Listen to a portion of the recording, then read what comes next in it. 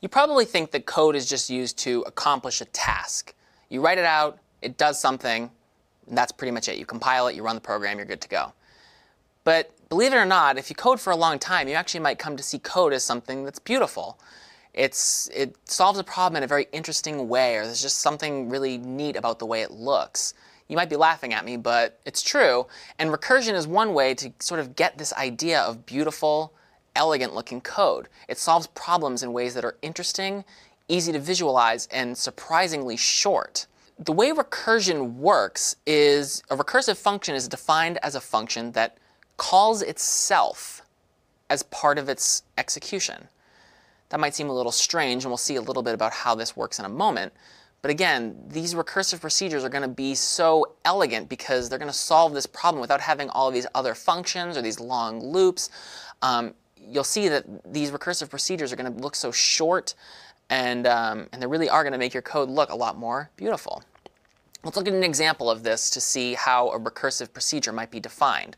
So if you're familiar with this from math class many years ago, there's something called the factorial function, which is usually denoted as n exclamation point, which is defined over all positive integers. And the way that n factorial is calculated is you multiply all of the numbers less than or equal to n together, all of the integers less than or equal to n together. So 5 factorial is 5 times 4 times 3 times 2 times 1.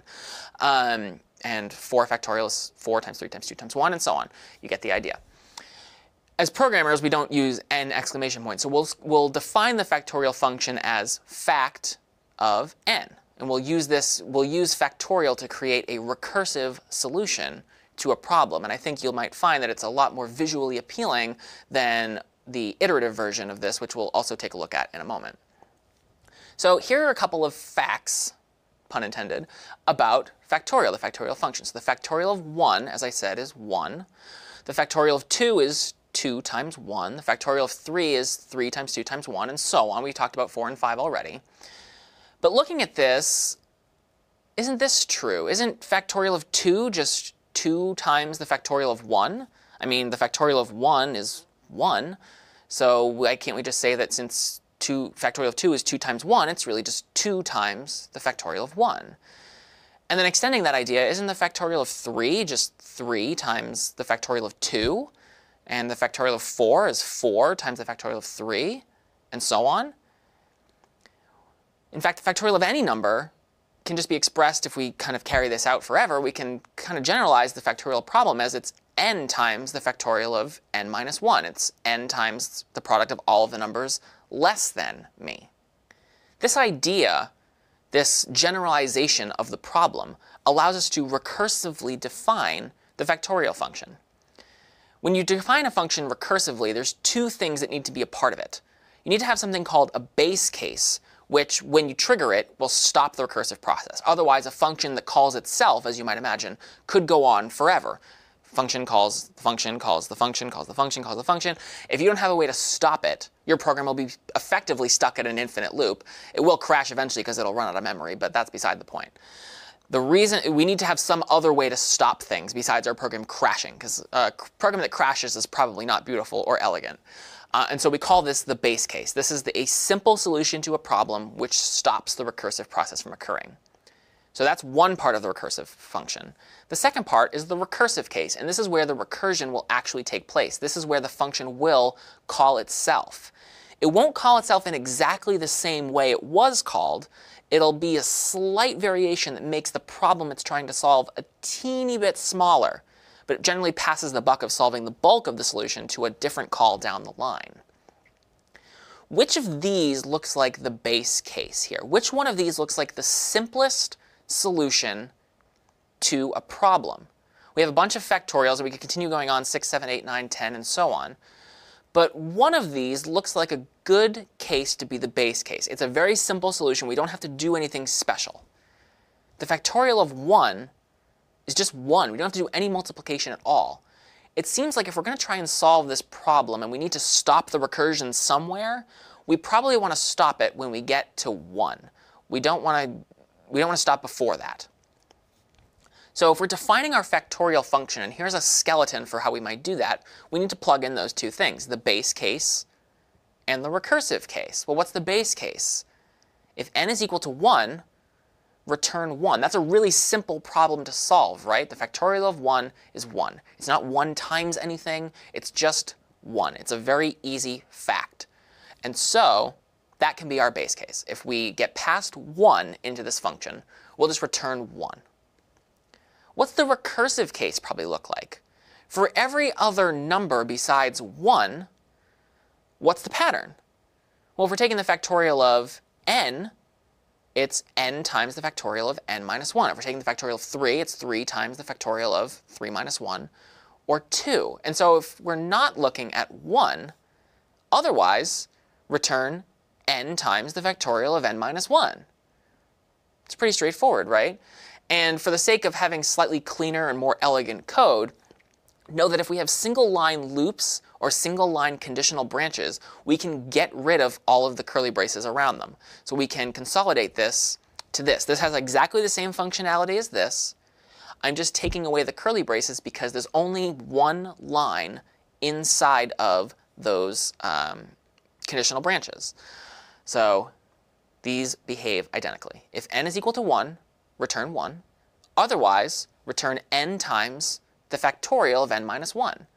So we're making the problem smaller. If n starts out as 5, we're going to return 5 times the factorial of 4. And as we'll see in a minute when we talk about the call stack, or in another video when we talk about the call stack, we'll learn about why exactly this process works. But while factorial of 5 says return 5 times factorial of 4, then 4 is going to say, OK, well, return 4 times the factorial of 3. And as you can see, we're sort of approaching 1. We're getting closer and closer to that base case. And once we hit the base case, all of the previous functions have the answer they were looking for. Factorial of 2 was saying return 2 times the factorial of 1. Well, 2 times 1, factorial of 1 returns 1. So the call for factorial of 2 can return 2 times 1 and give that back to factorial of 3, which is waiting for that result. And then it can calculate its result, 3 times 2 is 6, and give it back to factorial of 4. And again, we have a video on the call stack where this is illustrated a little more than what I'm just saying right now. But this is it. This alone is the solution to calculating the factorial of a number. It's only 4 lines of code. That's pretty cool, right? And it's, it's kind of sexy. So in general, but not always, a recursive function can replace a loop in a non-recursive function. So here, side by side, is the iterative version of the factorial function. Both of these calculate exactly the same thing. They both calculate the factorial of n. The version on the left uses recursion to do it. The version on the right uses iteration to do it. And notice we have to declare a variable, an integer product, and then we loop so long as n is greater than 0. We keep multiplying that product by n and decrementing n until we calculate the product. So these two functions, again, do exactly the same thing, but they don't do it in exactly the same way. Now, it is possible to have more than one base case or more than one recursive case, depending on what your function is trying to do. You're not necessarily just limited to a single base case or a single recursive case. So an example of something with multiple base cases might be this, the Fibonacci number sequence. You may recall from elementary school days that the Fibonacci sequence is defined like this. The first element is 0. The second element is 1. Both of those are just by definition. Then every other element is defined as the sum of n minus 1 and n minus 2. So the third element would be 0 plus 1 is 1. And then the fourth element would be the second element, 1, plus the third element, 1, and that would be 2, and so on and so on. So in this case, we have 2 base cases. If n is equal to 1, return 0. If n is equal to 2, return 1. Otherwise, return Fibonacci of n minus 1 plus Fibonacci of n minus 2. So that's multiple base cases. What about multiple recursive cases? Well, there's something called the Collatz conjecture. And I'm not just going to say, you know what that is, because it's actually our final problem for this particular video. And it's our exercise to work on together. So here's what the Collatz conjecture is. It applies to every positive integer, and it speculates that it's always possible to get back to 1 if you follow these steps. If n is 1, stop. We've got back to 1 if n is 1. Otherwise, go through this process again on n divided by 2 and see if you can get back to 1. Otherwise, if n is odd, go through this process again on 3n plus 1, or 3 times n plus 1. So here we have a single base case. If n is equal to 1, stop. We're not doing any more recursion. But we have 2 recursive cases. If n is even, we do one recursive case, calling n divided by 2. If n is odd, we do a different recursive case on 3 times n plus 1. And so the goal for this video is to take a second, pause the video, and try and write this recursive function colats, where you pass in a value n, and it calculates how many steps it takes to get to 1 if you start from n and you follow those steps up above. If n is 1, it takes 0 steps, right?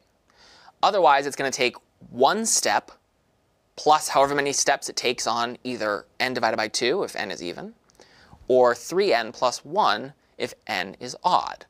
Now, I've put up on the screen here a couple of test things for you, and a couple of test cases for you to see what these various colats numbers are, and also an illustration of the steps that need to be gone through so you can sort of see this process in action. So if n is equal to 1, colats of n is 0. You don't have to do anything to get back to 1. You're already there. If n is 2, it takes 1 step to get to 1. You start with 2. Well, 2 is not equal to 1, so it's going to be 1 step plus however many steps it takes on n divided by 2. n divided by 2, or excuse me, n divided by 2. 2 divided by 2 is 1. So it takes 1 step plus however many steps it takes for 1. 1 takes 0 steps.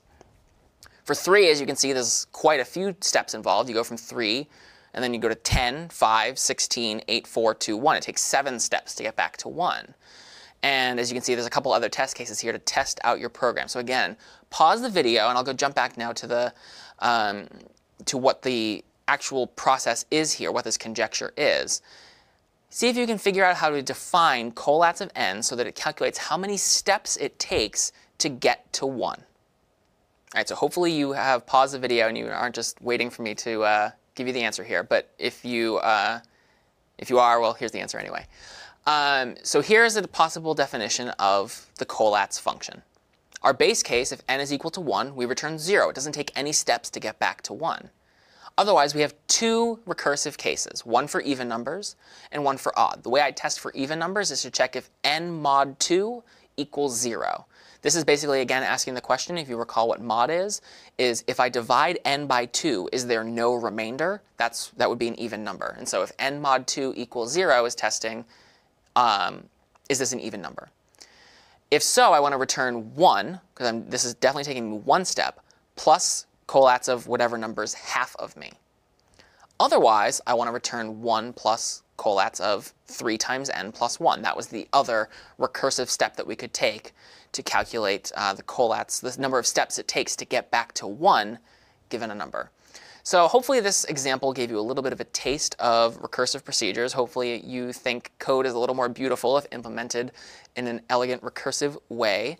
But even if not, recursion is a really powerful tool nonetheless. And so it's definitely something to get your head around because you'll be able to create pretty cool programs using recursion that might otherwise be complex to write if you're using loops and iteration. I'm Doug Lloyd. This is CS50.